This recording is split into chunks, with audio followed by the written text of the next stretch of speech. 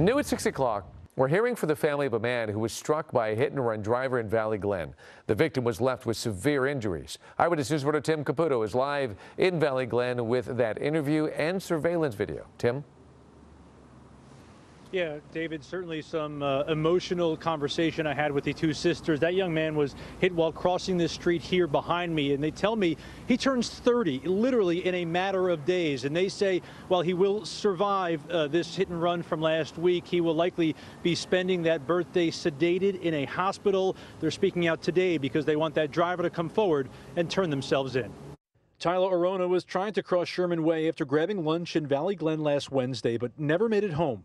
As you could see in this security video, the 29-year-old was hit by this white Infiniti sedan, leaving him with so many serious injuries, doctors are performing new surgeries every day. 2 broken femurs, a dislocated arm, crushed pelvis, fluid in lungs. They had to put rods in his legs. He has to do 2 surgery for his legs. He lost his toe. When Tyler's family first got the call from the hospital, they were told he might not survive the night. Then they told us that he's going to make it, but if he does make it, he's going to be paralyzed. But I guess now they're saying he'll be able to walk and stuff again. It's just going to be a long time of therapy, like over a year of therapy, and he'll be in the hospital for months. We spoke with Tyler's sisters today, who have been focused on their brother, who remains in critical condition.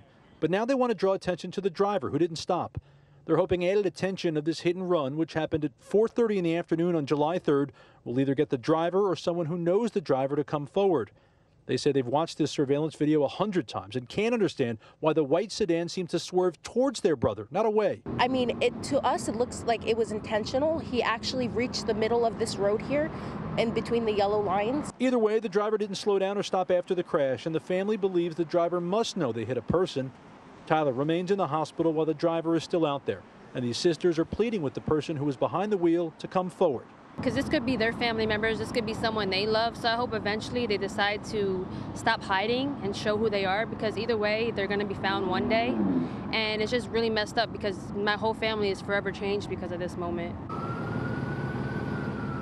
Certainly family members are grateful it didn't go the other way, and there is a recovery in this. That being said, they mentioned there are surgeries practically every single day. He'll be in the hospital likely several months and have rehabilitation long after that. They've started a GoFundMe page to start raising money to help pay for those surgeries and the hospital bills that are already starting to add up.